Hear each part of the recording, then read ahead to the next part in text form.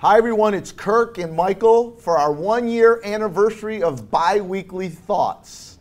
I can't believe it's been a year, and you might notice some changes. I will say, by the way, we're changing the name of the show to The Rundown. And I hope through the year, a couple of things. You notice we continue to try to improve the production quality of what we're doing. The content always we're trying to improve.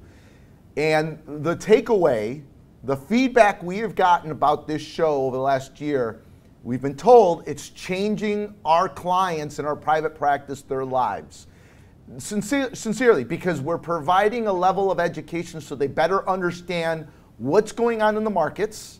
It's helping them to filter all the noise, because we try to talk about current events and what's going on, because everyone's got an opinion and expert, and create a lot of fear and anxiety. So we're trying to filter some of the noise to explain how it may or may not impact you.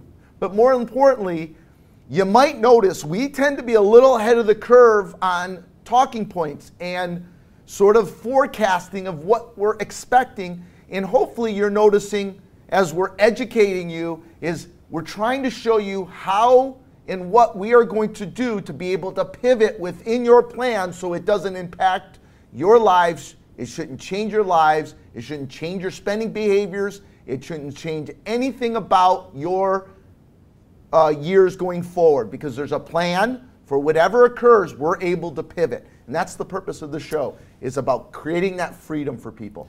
Yeah, and I think the education for clients especially, we've gotten feedback saying that the videos, the homework in the videos help them get back into their plans and really have made them feel more comfortable truly spending what they can spend and not being afraid to retire, because they know that all of the things we talk about helps them filter noise from the markets that they're hearing about in the news, and they're able to more focus on their plan and how it's going to work for them. It's been great and amazing, sincerely, the amount of people who are now watching the show regularly. Here's the statistics. We have all the data to track. So of the almost 400 people that are now watching this show on a bi-weekly basis, that means of all of our clients, 400 are regularly watching this show, increasing. Literally, it's like every 2 weeks when we put a show out, more and more of you are watching. And they're completing like 82% of these long-winded, Kirk doesn't shut up, Kirk constantly interrupts Michael show that we're creating. It's amazing. So thank you for watching, and we hope it's really helping. So we thought today would be a great opportunity to revisit what has happened over the last year, and how interesting the markets are behaving as the economy's reopening.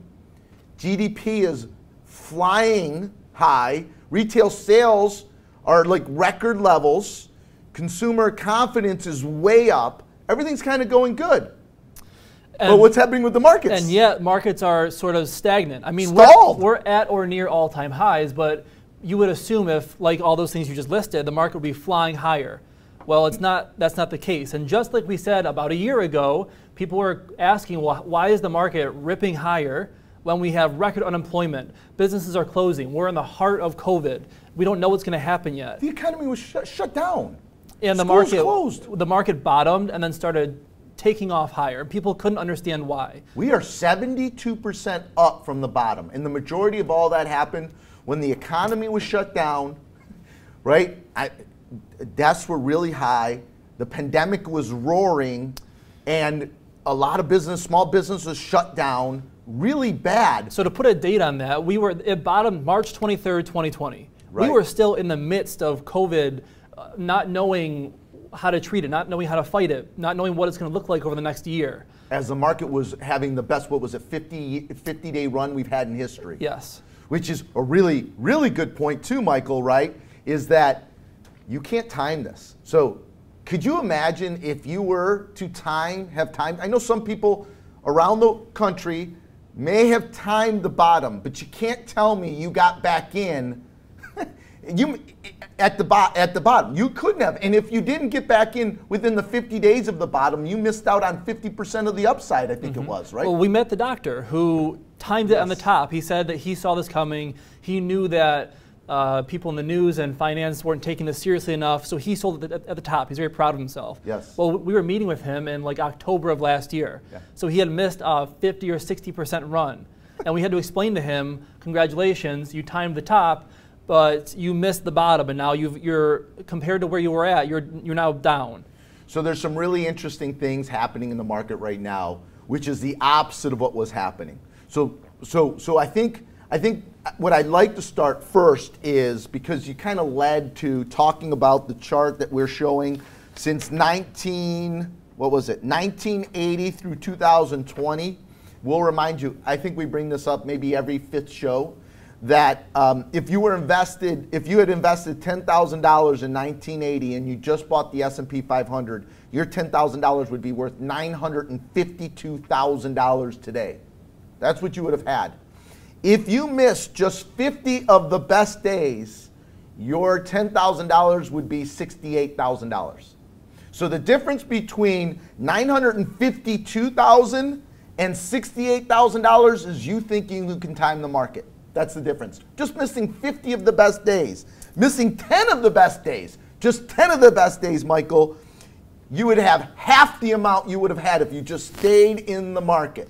Which this is a really good example of why typically retail investors underperform consistently in any market cycle, bull markets, bear markets, because they try and time things and it does not work out well for them. And here's why. The next chart, Michael, is thank Michael for the research. He does all the research for these shows and finds great charts. But you show a 5-year return, a historical 5-year return post major market event. And there's depression, severe recession, what is the most dramatic Fed tightening in the past 20 years, and the Great Recession.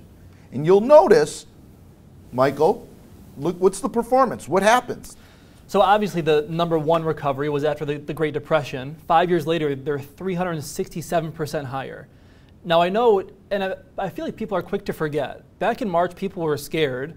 The markets had fallen 30% in 22 trading days. 35%. 35% of all people over the age of 65 years old panicked. And sold and went to cash. And sold the cash, yep. People forget how scary those days are, but then you need to remind them long term, this is what happens after those sharp crashes. Yeah, typically the best performing days, weeks, months are right after the major crash. Which is exactly what we saw after March 2020. Right. So trying to time, it's impossible. It's impossible. You might do it once in your lifetime. Once! But you're going to be wrong the other 4, 5, 7 times in your lifetime where there's an event. You're going to lose. You just don't do it. And so the next chart we have here is more about stock picking. People think that they can stock pick. And we like to pick on Jim Cramer a little bit. Kirk and I are not his biggest fans. So he has his TV show, which is very entertaining. But like we've said before, he has access to CEOs, CFOs, supply chains, politicians. So he has anybody you can ask for, teams of researchers, anybody you can ask for on speed dial. And this is his performance from August 2001 through December 2017. He's underperforming the benchmark by about 50%, a little less than 50%. Just by the S&P. Because he's stock picking. That's exactly right. So Michael, I hope they get the message. I think people get it now, right? I think they get the message that you can't stock pick in market time. But what's also interesting is what was driving the markets, really pulling the markets higher during post-COVID. Right after COVID, when the economy shut down, the economy is shut down, we had real issues and concerns.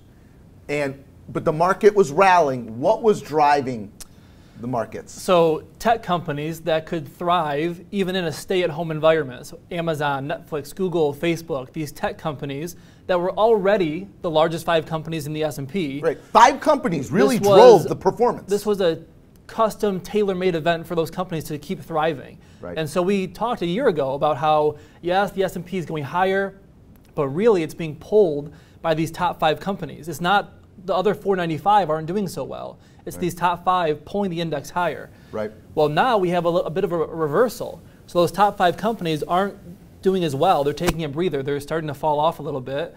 And the companies from other sectors that are more positively cash flowing, like real estate, consumer staples, utilities, are now doing better. Yeah, they're outperforming tech, right? So we have maybe a reversion to the mean a little bit, a little bit of a pullback, and part of that is arguably, which I know many of you have talked to us about, is fears of inflation, because many of these growth companies are performing and being valued, and the price has been driven up based upon future performance projections, right? And as we see inflation, the potential of inflation, those dollars, those future profits that they're projecting aren't worth as much if the dollar isn't worth as much, right? So if inflation rises, those future projections of tremendous growth isn't worth as much. And so the companies that are actually really making money right now are now performing better right now and pulling back the valuations of those growth companies, many of which aren't making much money right now because those future growth, the future projections aren't worth as much. Because, like you said, so future cash flows are not worth as much, and also these tech companies, these growth companies, can't get access to very cheap money to keep burning to grow. So companies like Grubhub, who have negative net cash flow, they're spending more money than they're making. Well, their answer used to be, we'll just take on more debt. Debt's really cheap right now. Well, as interest rates rise, that's not the case anymore. Grubhub can't go get debt loans at 2% or 1.5% anymore. As interest rates rise, this is going to be, and that's why it goes back to why you can't stock pick market time. I mean, and I wish I would have pulled the data before I'm just blurting this out and hitting you up with this, but Apple has been pretty stagnant now for a little while, hasn't it? Actually, it's pulled back some, hasn't it? It's gotten caught with the other top 5 companies that they're they're taking a breather. They're starting to pull back a little bit because they ran so far during that market recovery after the COVID crash. Do you know how many people think Apple just goes up forever? Yes.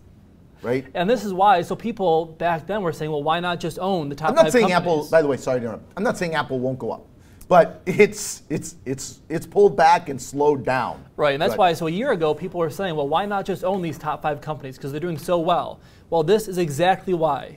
And it's important to point out these moments in time when diversification is working for you. So why might we see inflation? I think most people understand why there are many that are predicting we're going to see some inflation. And everyone's so afraid of it. I would suggest that Michael and I are less fearful of some inflation, and I'm not sure, I don't want to speak for Michael, but we're not in the camp that we'll see sustained inflation, but some inflation is not going to be a bad thing, particularly for seniors and savers. We need to see some inflation. I'd love to see bond interest rates go back up so that we can get a little longer and buy longer term bonds to drive some bigger returns and yield from bonds. But we can't take that risk right now in interest rates going up. I would challenge all of you who may not be our clients or may have some bond funds, or clients who have a 401k and still have bond indexes, bond funds in your 401ks. And I would encourage you to look at the value or the performance of your bonds over the last 6 months and tell me what you see. And it's going to be what we've told you you're going to see as interest rates rise. You're going to see your bond funds way underperforming, losing money, right? Because yields are going up. Right. The 10-year Treasury's up 1%, right. over 1%. And as we've talked before, as yields start to rise, bond prices fall, and then over time as they get repriced, now in the future, you'll have bonds actually paying a yield as opposed to your 1.5% 10-year today. Right, exactly. All right, here we go. Ready? So why are people so many people are fearful of inflation? I'm going to give you a staggering statistic, a number that I got to tell you, it blew me away. There's some sticker shock. There was major sticker shock here. Ready? 35% of all US dollars in existence right now was printed since March of 2020. 35% of all dollars in circulation right now was printed March of 2020. Or later. Or later. Which at first, when I first saw that, I thought Kirk had pulled some incorrect stat. But when you think about it, they printed between credible $7 source. to Very $9 trillion on all these care packages, stimulus packages, relief packages since 2020. Yeah. So that makes sense. So quickly, and this is a little bit in the weeds, just tell them it's not quite as bad as it sounds. So a lot of people hear printing money and they assume inflation, which technically is what textbooks say, but we're not printing money and handing it all out to people to go spend. Some of it's going to people in stimulus checks, but a lot of it's going to purchase currently existing US debt. So they're trading dollars for debt to provide stimulus in the economy, to provide liquidity in the economy. Right. Still not good. Still that was overwhelming. I read it like 3 times. I double checked the source. I could not believe the number when I read it. Right. I can't believe I haven't heard it before. And that's why we're probably going to see some inflation, like you said. It'll come down to, can the Fed control it and will it be sustained or not? And we'll find out. Right. Okay. So here's another one. A really shocking number. Maybe a little bit in the weeds, but a really shocking number. We talked a lot about U.S. bias or behavioral finance and how all of us as investors, savers, people who invest in the markets, create these behaviors, these biases that tend to impact our decision making. And one of those major biases that all of us are guilty of, with the exception of Michael, right? I mean, he's constantly putting me in check with this one, is our U.S. bias, a tendency to overweight to U.S., significantly overweight, and really underweight international investing. And so, and for good reason. Look, we've had what I think it's the longest run of U.S. outperforming international ever, right? At least since 1970. So we have a chart we can put on the screen here. It's the longest time frame of either U.S. or foreign stocks outperforming each other. Right. But if you look at that chart, you're going to see there are segments where international wins, U.S. wins, right? It just happens to be we've had a long U.S. run. So we all tend, and I've witnessed myself as I'm doing allocations. I had been, and Michael is more of a traditionalist, right? And it's good. It was good balance. That I was shifting. I was really underweight. I was probably underweighting in national a good 15% to what a traditional Vanguard ETF model would look like, right? And so we've adjusted and we've pivoted, and we did that about a year ago, and we're being rewarded for it, right? Right. And so what's interesting is we were a little ahead of the trend talking about that, because they just came out and said global equity funds have experienced a staggering $313 billion of inflow this quarter. So $313 billion more money inflows have gone into global equity funds, which is the largest on record. So anytime I hear largest, I'm impressed. But when I heard that it was the largest by record by more than double the next largest inflow, there is clearly, we weren't alone in our thinking. We were just ahead of the curve about a year where we started to increase our weighting to international. And there are a lot of reasons it's happening. People are realizing the U.S. markets, stock markets, are fairly expensive from a valuation perspective. Right. Foreign markets aren't quite as expensive right now. Right. And they're seeing this data here, saying, wow, the U.S. has been outperforming for 13, 14 years now. It's bound to revert at some point. Right. And so they're starting to make that shift. The administration had something to do with that too, right? Part of the reason, beyond Michael hounding me to adjust, get back to a balanced, structured, stop making bets. And he's right. Look, everyone's guilty of this, right? So we keep each other, it's great. That's why we have institutional managers I lean on, I buy signals from, because people have different opinions. There's not just one person making these calls, right? So it's good. What else you want, Michael? So I think what do you want to wrap up with before we go to homework? I think we've covered topics for today. If we want to jump to the homework. Yeah, let's do it. So the homework is to go into your plan, and it's sort of segmented here. There's different homework if you're still working or if you're retired. If you're still working, the homework is to go into your plan and identify if you're supposed to be saving into your plan, whether it's a 401k, IRA, or non-IRA, non-qualified accounts. So that means, let me summarize, you're not working, I'm sorry, you are working. The first half of this homework is for people who are still working. And if you're still working, we want to make sure that you are saving what you were scheduled to save.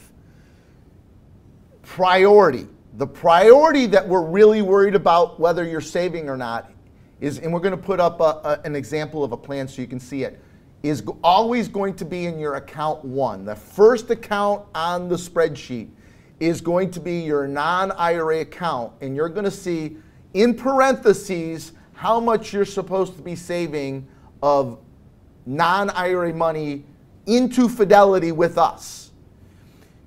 It is critical to your plan, not just to save money so you have it to spend in retirement. There are more variables of why those savings, those dollars that you're saving are important to your plan. If we have you saving those dollars, you'll probably notice those dollars are also the first dollars that we're spending once you retire. And that's because those are more tax favorable dollars that's giving us the ability to Roth convert. So that, and it's like a levers, and if you pull one lever or miss one lever, it impacts 4 different parts of your plan. By saving those non-IRA money, you're allowing us to Roth convert, or you're keeping yourself in a lower tax bracket, so a smaller percentage of your Social Security will be taxable. A smaller percentage of your dividends and capital gains will be taxable. In some cases, none of the dividends and capital gains are taxable because we've Roth converted, meaning we have less taxable income we have to take later. As a net result, not only will you have more money because you save more money, but you're going to pay significantly less taxes every year in retirement, providing you greater cash flow in retirement so your money lasts longer, so you don't outlive your money or your children end up with more money. Does that make sense? Did I say that well? Yeah, and so if you're not saving into the plan like we're expecting you to, let's identify, well, can we start doing that? And if we can't, that might be a problem, that your plan isn't accurate right now. Yeah, it's going to impact your plan if you're not saving. And in your review, your next review, we need to talk about it and pivot and understand, and we need you to understand what the implications of that are. Right. So and we'll bring it up. I mean, we track that. That's the purpose of the review, of whether you're on track, where you're falling short, what do we need to do, how do we make adjustments. Yep. The second part of the homework, if you are retired already, so you're no longer saving into the plan, now you're taking funds out of the plan to live on, please look at how much income you're supposed to be getting, your targeted income, and look at your own personal spending to see if you're spending that income or not. Yes.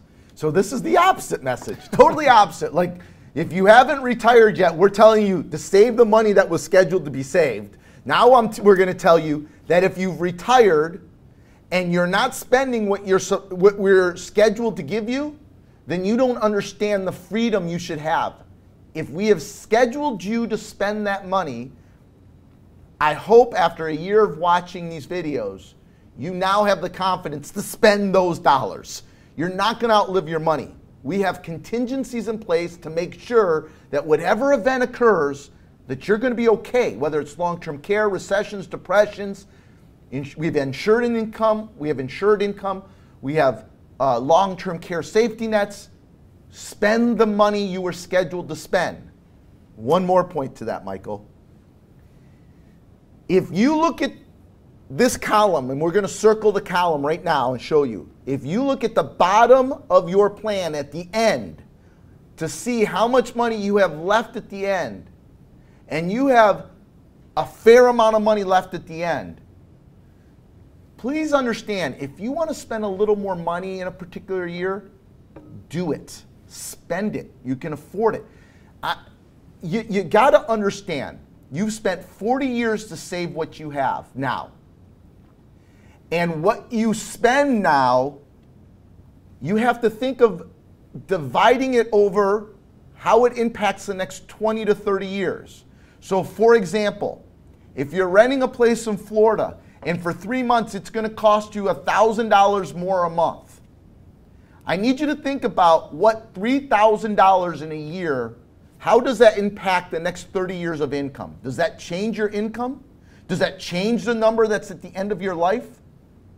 So I want you to think of when you're spending money, if you have extra at the end, it's like spending $5,000, $3,000 here, hiring a realtor to sell your property instead of doing it yourself, leasing the car and spending an extra $50 a month or $100 a month for your car. You can afford it. Stop serving money. Let the money serve you. I want you to think of it as like if you had a pebble and you threw a pebble into Lake Michigan. How much does that impact the water? You're not moving anything. There's no ripple effects. If you spend an extra $5,000 a year, how does that impact? Or if you spend $10,000 this year in commissions because you're going to hire a realtor to sell your place, $10,000 divided over 30 years, is that changing anything? So your kids are going to end up with what? $20,000, $30,000 left at the end? Less at the end? Serve money. What, Michael, I know it's driving you crazy. It's like 8 out of 10 people we meet. What are you doing? I'm having at least one meeting a week with someone saying, oh my gosh, I did not realize how much is left at the end. I should go spend more. And me banging my head off the wall saying, we've told you 5 times now. This is what's left at the end. Please go spend more. Spend money. What are you doing? Why are you saving money still? Like, I mean, unless legacy is a major priority for the kids. Now, I want to be careful. Don't use legacy for the kids as an excuse to rationalize your anxiety about outliving your money. We all do it. We find these things to hang on to as the excuse why I'm not spending it, without recognizing it's just a fear of outliving your money. And if you really are still fearful of outliving your money, let's talk about it in your next review so we can show you why you're not going to outlive your money. Stop pinching pennies. You've spent 30, 40 years to save what you have. The next overspending a few years here or there isn't going to change the 30, 40 years the ship has sailed. You're done. You've won. So Kurt could talk all day about this, obviously, so I'm going to cut him off there. No, I can. Here's why. One more thing. Look, see, Michael wants to cut me out. I'm not done because this is, I swear, such a large part of our jobs for our retirees is coaching. It literally is coaching you to spend and let money serve you, to enjoy the retirement you've earned. You've put in the hard work to build a plan. You went through the pain. I know it was not difficult. The first 3 months you were with us, as we spent 5 meetings building your plan, and you felt like you totally lost control over everything. You really didn't, but that was your anxiety speaking, right? You should now have that freedom to go enjoy your retirement. Please, please hear us. Enjoy your retirement. So that being said, we're all set for today. Again, we appreciate you guys watching. It's been a year. Happy anniversary. We have learned a lot ourselves. We hope this has been helpful for you guys. Have a great week. Take care.